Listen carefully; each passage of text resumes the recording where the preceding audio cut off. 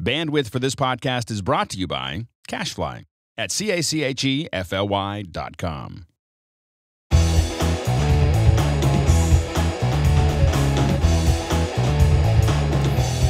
Welcome back to MacBreak Studio. I'm your host, Steve Martin from Ripple Training, and it's my pleasure to introduce Alexis Van Hurkman, colorist, filmmaker, author, and Resolve user.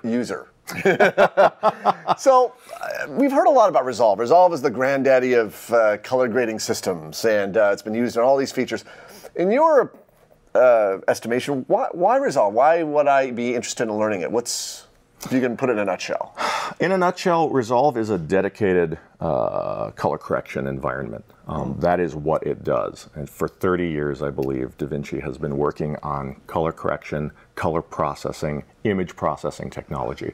So not only is the underlying technology excellent, their color science is phenomenal, but their workflow is heavily driven by users, has been driven by expert users, the greatest colorists around the world for decades. Excellent. So it has a long pedigree of just doing what you want, when you want it, quickly. And I imagine you can work really fast in it too. You can work really fast. Bit of a learning curve, not as much as people are afraid of. I mean, anyone who undertook to learn Apple Color, this will not look alien. Excellent. So yeah. Well, why don't you give us a quick tour? Quickie tour. Well, I'm going to start out here on the config page. It's an application of pages. Again, for the Apple Color users out there, these pages are analogous to the rooms you found in Color. But primary room, secondary room. Well, not quite though. Right. Not quite. It's a different organization of functionality, just in a somewhat similar way. So this config page where we're at now, this is dull as watching paint dry. It's your project management.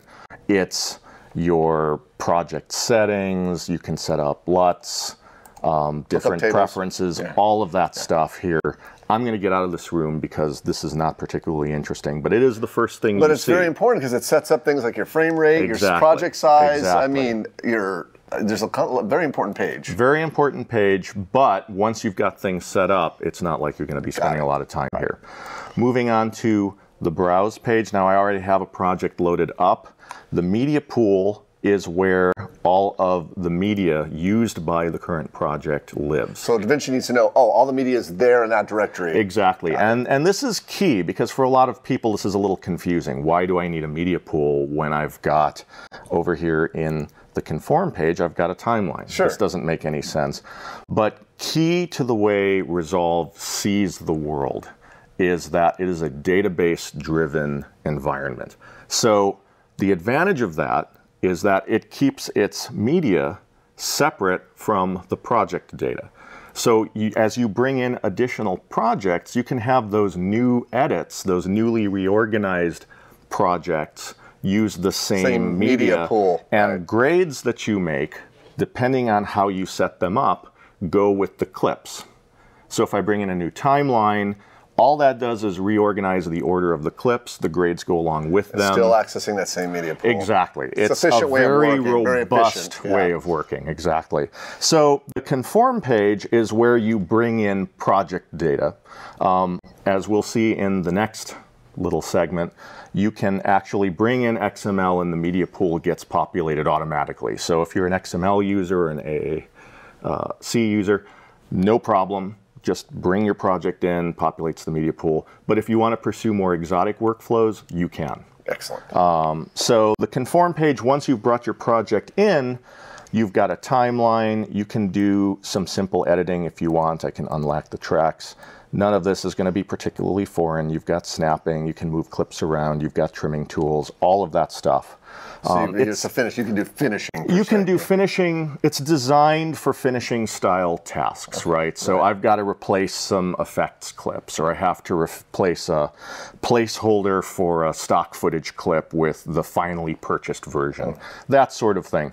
Right now, this is not necessarily an environment I would advocate anyone sit and edit in. Sure. In particular, there's no support for audio other than bringing in a reference audio mix track, which you can do. So yes, this is much more about finishing. If I jump into the color page, this is where you spend, the creative magic happens. Yeah, the magic. And this is the biggest difference between between DaVinci Resolve and Apple Color, is everything happens in this page, right?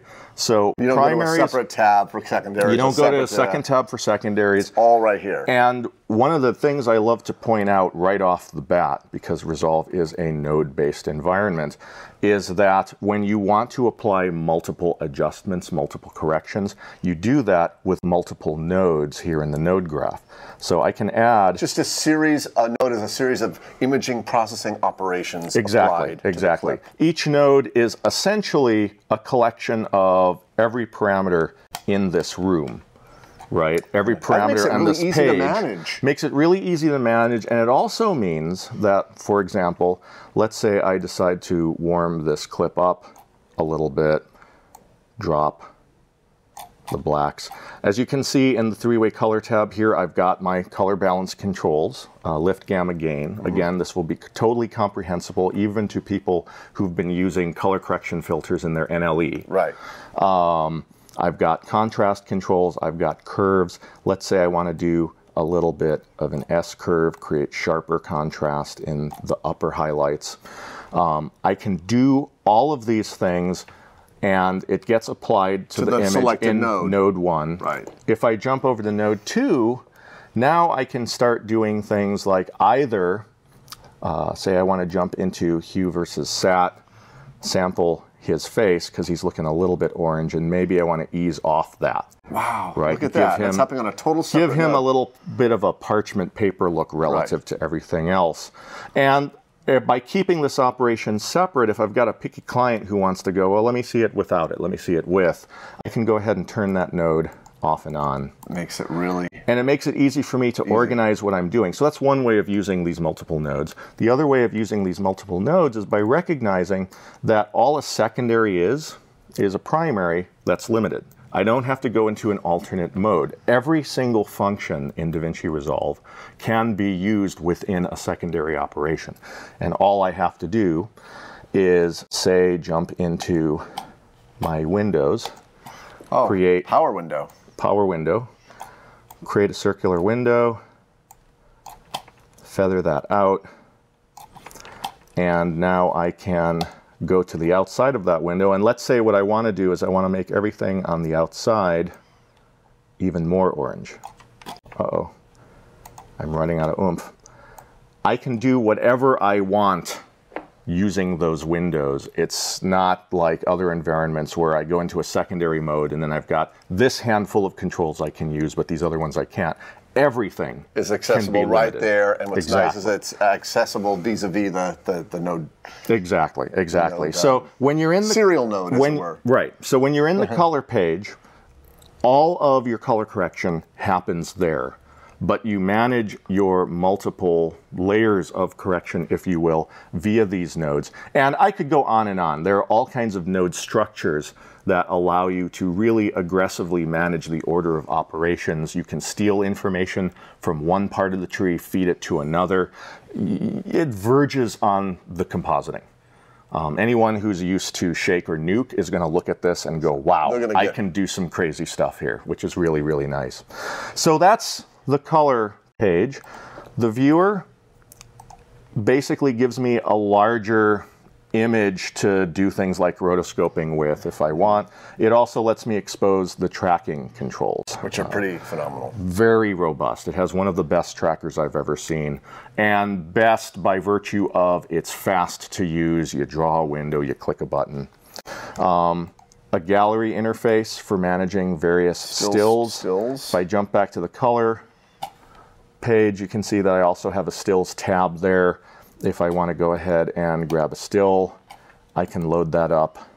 Now, one thing I learned from Alexis training that I found really powerful is that those stills are not just stills; they actually store grading information on them. They do. In fact, if I right-click one of these stills, I can choose Display Node Graph, and I can actually see all of the nodes inside. Really amazing. And that takes me to another key point why to consider Resolve over, say, color correcting inside of your NLE is efficiency. This gallery interface right here is created in order to manage potentially multiple pages of stills, all of which are saving grades, and the tools for copying grades, rippling grades, creating groups, all of that stuff are very robust. Right. So you don't have to labor over some NLE's torturous method for copying filters. You can actually ripple your grades and do everything you want to do very, very quickly. It makes working on feature-length projects incredibly approachable.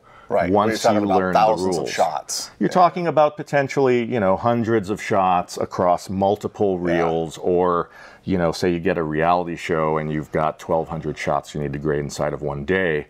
This makes that doable. Doing that in an LLE, you might have to say, well, could I have an extra day? You know. And the fact is, you can do this with a free app. It's still... Yeah, I mean, we're actually, everything we're seeing here is using Resolve Lite, the freely downloadable version. That's amazing. Just to finish up the quick look, I've got the format page, and that has input transforms, which lets me do things like pan and scan my images. I can do pan, tilt, zoom, rotate. It's referred to as PTZR. I also can go forward. I have deck control. So if I want to capture from a deck, if I want to bring in an EDL, I can actually go ahead and capture using device control right within here. So if I happen to be using an NLE that, say, doesn't have device control, I can use Resolve to manage that workflow. I can also output to tape from Resolve, and if I have a robust enough machine, say one with multiple GPUs, I can do what they refer to as power mastering. And what power mastering is basically saying, go ahead and shoot everything out to tape real time without rendering. Nice. So you have to have the processing power to do what you need to do. If you need to cache certain operations like overlapping transitions, things like that, you can. So maybe you need pretty much hardware driven. Yeah, pretty much hardware driven. But you have that capability from within Resolve. And then over here, there's a scene detection page, which we didn't even go into. That's you just go to my website. There's a little movie on there. You can see what this does. Scene detection is fantastic. It's pretty amazing. It's fantastic. In fact, it's so nice when I have spot clients. I just have them bring in just 30-second spot. Yeah. You know, usually that's cuts only, and I just break it up using scene detection, and it's fast. It's faster than, frankly, loading an XML. It's pretty neat. So yeah, that's the overview. Again, there's just so much depth to this application. And it's funny, when you get used to it, you go, well, you know, it's not that deep. But then I start showing it to someone new, and they say, I know, the head starts to explode. My God. No, it's pretty neat. Yeah. So Alexis just finished producing a training on DaVinci Resolve, 7 hours, called DaVinci Resolve Core Training, where he goes through all of this and way more. It comes with the media, and I highly recommend you download it. You can purchase the tutorial, because you'll walk away going, wow, I could use this app, and this is going to really make a huge difference in my workflow. So Alexis, thanks for joining us on MacBreak. Thank you. And thank you for watching another episode of MacBreak Studio.